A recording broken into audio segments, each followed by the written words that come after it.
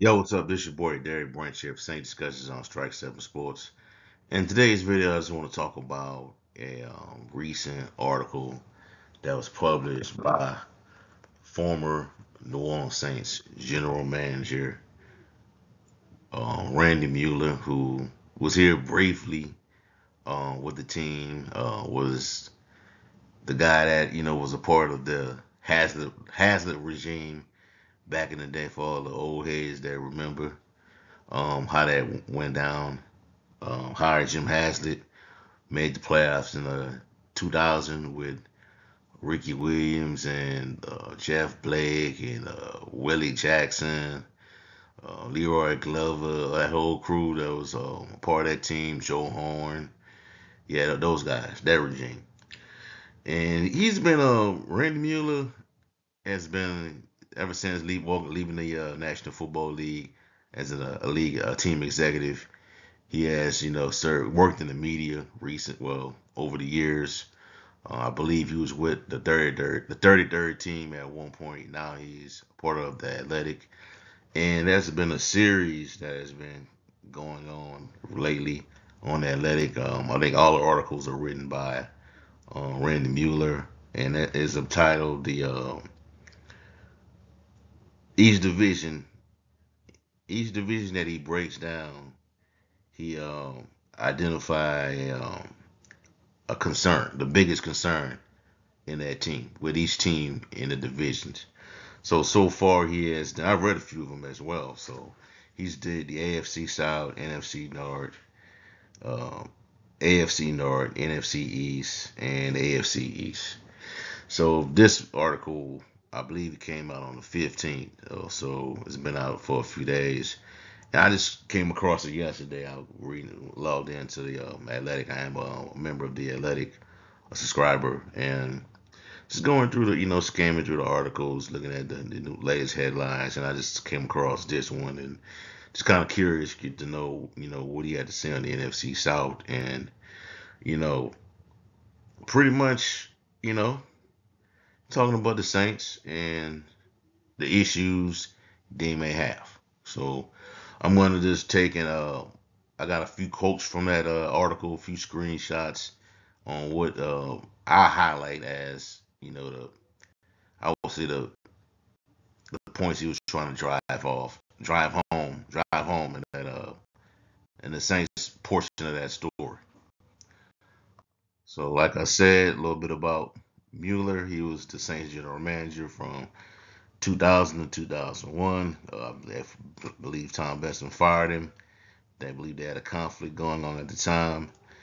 Seahawks general manager from 95 to 98. Former Dolphins general manager from 2005 to 2007.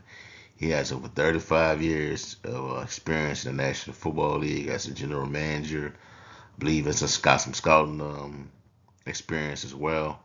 So it's very familiar with how things go in the National Football League, how to look at evaluate players, how to build teams, whether you like the way things went down in New Orleans or not. He has skins on the wall.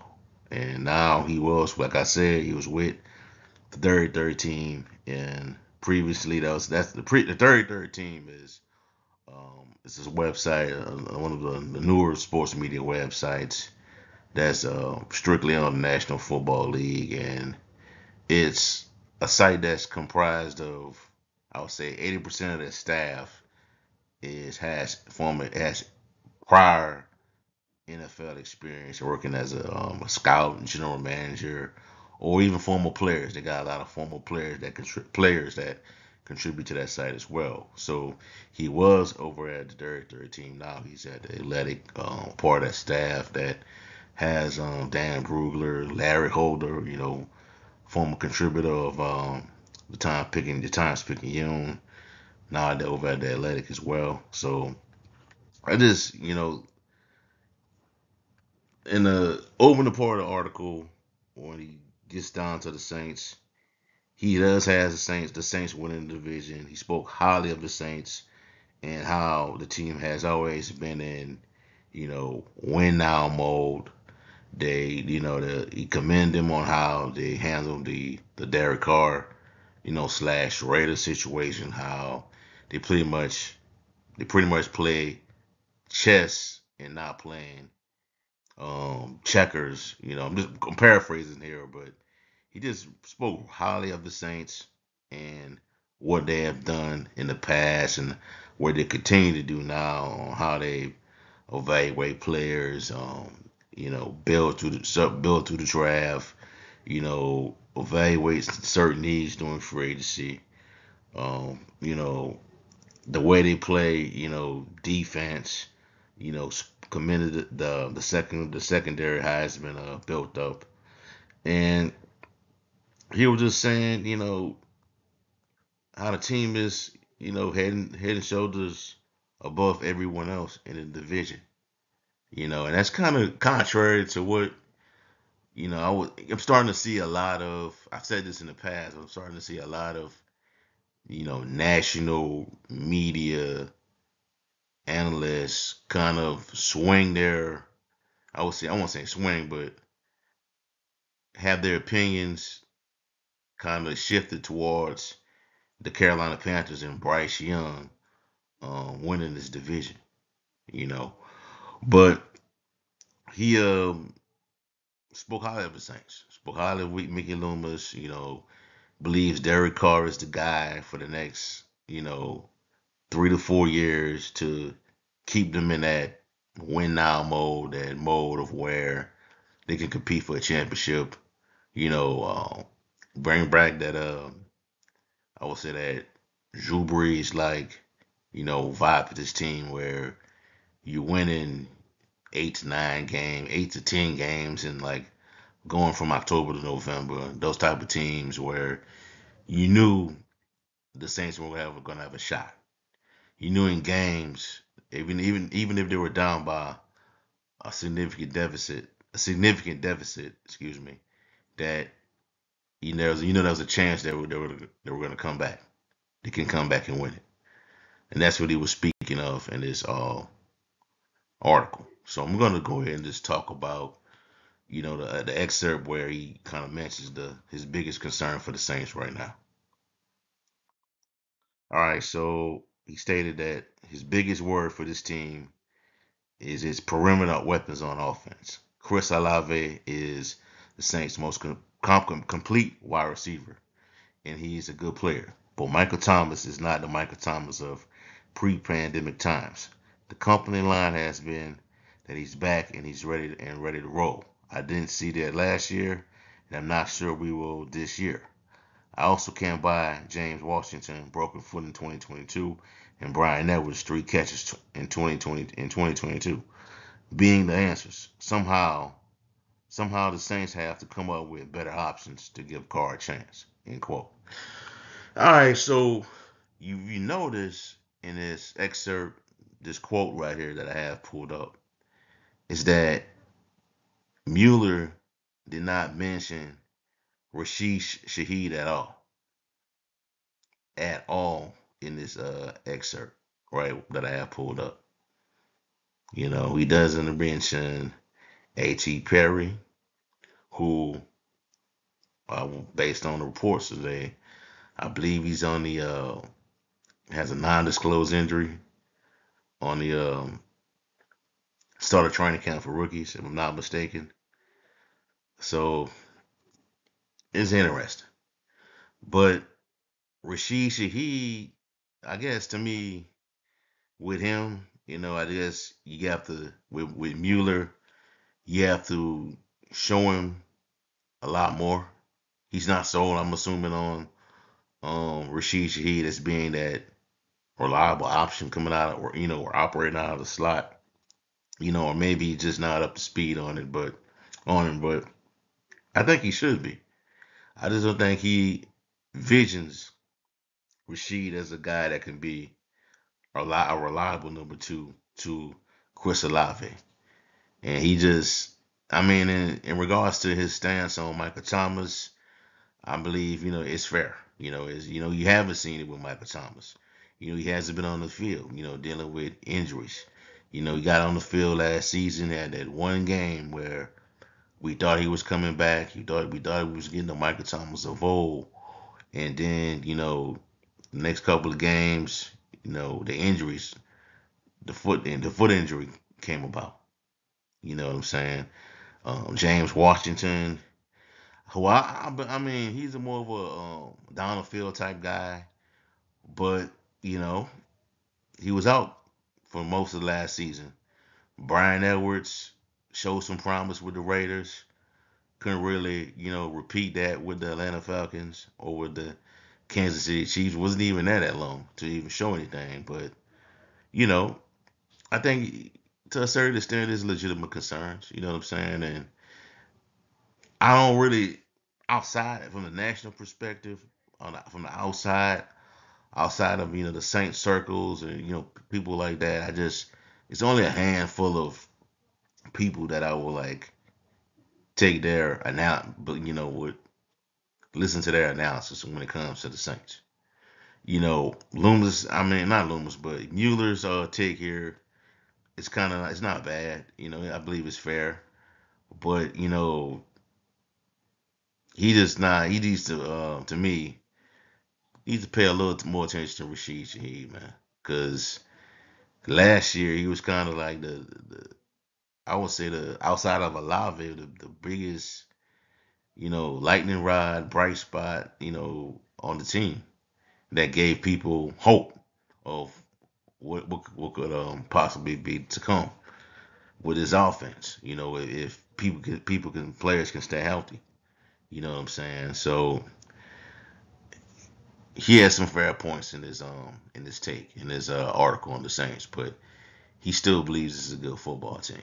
You know what I'm saying? But uh, to me, does the Saints have could you have a lack of do I believe that the Saints lack perimeter weapons on offense? I wouldn't say so right now. I think if Michael Thomas can stay healthy, he doesn't have to. Michael Thomas doesn't have to revert back to 2019 Michael Thomas where he was just unstoppable, unguardable. He just has to be a reliable, productive receiver for this team that can move the chains, extend plays and get and put up point help put up points. Put up touchdowns. That's all he has to do. You know, he doesn't have to be like the excuse me guy that caught 10 to 12 passes a game, and then for the Saints to win. Because now, unlike those years, you got somebody like a Chris Olave that can you know take some of that load off of Michael Thomas. Rashid Shaheed, according to what the reports say, is that he's going to be operating out of the slot. You know, and also, man, you got he didn't really mention the tight ends though. He didn't mention Jawan Johnson. Foster Moreau. He didn't mention Taysom Hill. You know what I'm saying? He didn't. I mean, is Brian that was even going to make the team? You know what I'm saying? A.T. Perry, who hopefully he can stay healthy. View him as a possible steal of the draft. You know what I'm saying? So his concerns, they're legitimate, but I just think that he needs to look at the whole. Look at the whole team, the whole offensive unit, and the capabilities outside of Michael Thomas and the guys that he named on his list, Brian Nelson and James Washington. Is James Washington going to make the team? That's another question I got for Mueller. All right, so he continues it up by saying running back Alvin Kamara selling his case and now just waiting for the NFL response is a good thing. Of course, I might lose some sleep while waiting for that ruling to come down. Anytime miss will be added by signing former Packers and Lions running back Jamal Williams. I think the ball will always come out quickly in Pete Carmichael's offense. And a Pete Carmichael offense, excuse me. And Carr will make sure of this. Carr will face less pass rush pressure here than any of his Raider days. But the Saints have to find a way to score without driving the ball for 10 plays. A lack of speed and perimeter playmaking and a recurring nightmare if I'm a Saints decision maker. But I do think they're the class of this division. End quote. So, like I said, he believes the Saints are the best team in this division. He's just kind of unsure of the playmakers on the perimeter. Now, when he say lack speed, that they lack the lack of speed on the perimeter, I'm just kind of taken back by that because, like I said, what about Rashid Shaheed? You know what I'm saying? I mean, Brian Edwards, he not a burner. A.T. Perry's not really a burner. It's more these guys are more of possession type receivers. Um, you know, the guy they got from Dallas last season, he is the big play guy. You know, but we'll see how it play out, man. Now, with that being said, now I'm bring this up as well. What about going out there and acquiring Devontae Adams? Because that's kind of been a rumor that's been kind of on and off. Ever since I would say Devontae Adams made that comment that he made a while back about the quarterback position now that Carr is gone. You know, you know what I'm saying? If the Saints gonna have to give up something, a lot for that. You know what I'm saying to happen. And that could possibly hurt this team down the road. Because if I'm the Raiders, I'm asking for a player and maybe a draft pick for this to happen. Because you get Devontae Adams on this team, and it just transformed this offense. You know what I'm saying? But I don't think it's gonna happen though. I don't think Devontae Adams will end up a New Orleans Saint. If he does ask for a trade, I think another team will be interested. I don't think the Saints are gonna give up some assets to make this happen. It depends. It depends on how Michael Thomas his progress will be once he comes back, gets inserted back into the offense. Chris Olave, Rashid Shaheed, the running game. During that time he's out, man, it's gonna really show what his offense is about when Alvin Kamara is out for those suspended games. You know what I'm saying? So while these are legit, I just think these are legit concerns. I just think that Mueller just kind of needs to pay more attention to what, or needs to look more into what guys like Rashid Shaheed can do as a playmaker. And I mean, rightfully so, you have to be a little bit concerned about Alvin Kamara. Not Alvin Kamara, but Michael Thomas. You know what I'm saying? Gotta be. Because, like I said, he hasn't been on the field for a significant portion of the season, the last three seasons. 3 seasons, 2021, 2020 it started. 2021 didn't see any time. 2022 was a guy on the field for a little bit and then went right back off the field with an injury. You know. And another thing is, it's just sometimes people that have, been in certain, former general managers, scouts, executives, they could see a lot more compared to a the untrained eye. You know what I'm saying? I'm not knocking nobody that covers the Saints. So that's the Saints analysts out there. A lot of people that do some great things. I'm not talking about anybody like that. Not putting nobody down. But sometimes, man, it's just better. Some people that's outside the organization got experience working with building NFL teams, scouting players, scouting rosters, breaking down rosters. They see things differently sometimes. You know what I'm saying? And Mueller could be completely wrong on this. You know what I'm saying? But I do believe that it's somewhat a legitimate concern. Your perimeter speed. And we just gotta wait and see how this play out. Wait and see how this identity of this team is gonna be made up once the ball get rolling in September against the Tennessee Titans. You know, so we'll see. All right, so this is how Mueller sees the NFC South playing out. It's kind of interesting to me because he has the Saints as the division winner. Second place, he has Tampa Bay. And third place, the Carolina Panthers. And fourth place, the Atlanta Falcons. He does not believe the Falcons are going to be good this year. And he thinks that, that the Falcons just have a tight end, a possession receiver. They lack the speed on the outside to really scare teams.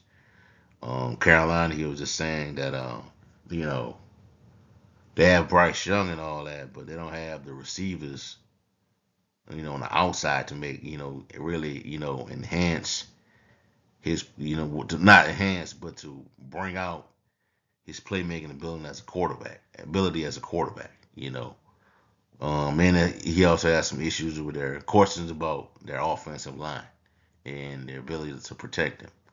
You know what I'm saying? But there's people on the outside think Carolina's gonna win the division. Some people think Atlanta's the best team in the division. And to say that he has Tampa Bay at second place is kind of interesting. But the write up on him, he has a interesting take on the Tampa Bay Buccaneers, and he still believes that defense is gonna really bail him out of a few games this season. But second place, so and he has questions about that quarterback position, but that may not be enough. Second place in the NFC South might not get you in the playoffs. Even if you may have a winning record, it may not get you in the playoffs. It's definitely gonna win you the division title. You know. So interesting segment by Mueller on breaking down the Saints and their what he deems the biggest concern right now is the lack of weapons on the outside on the perimeter. But we'll see, man. The Saints got 14 million in reported 14 million in cap space. Let's see what they do. You know, there's not.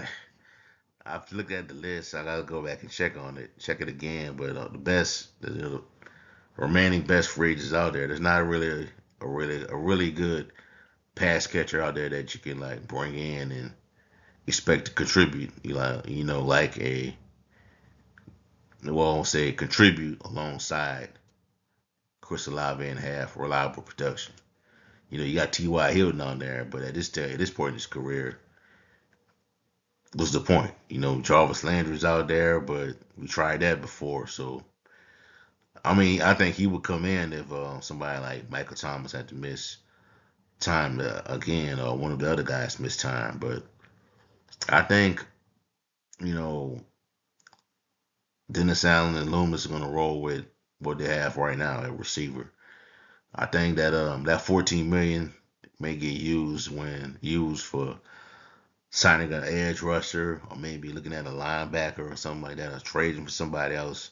Not a wide receiver, but I think it's gonna get used on the defensive side of the football. So we'll see though.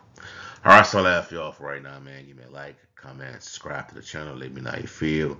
Do you feel as though the lack of playmaking options on the perimeter, on the outside, is the Saints' biggest issue right now? Also, check out saintsdiscussions.com for latest content on Saints organization. This video will be repositioned on the website along with a video transcript, so that if you decide not to listen to the video, you can read the transcript. It would explain everything that I'm talking about in today's content. Have a blessed night. Peace. Be safe. I'm out. Who that?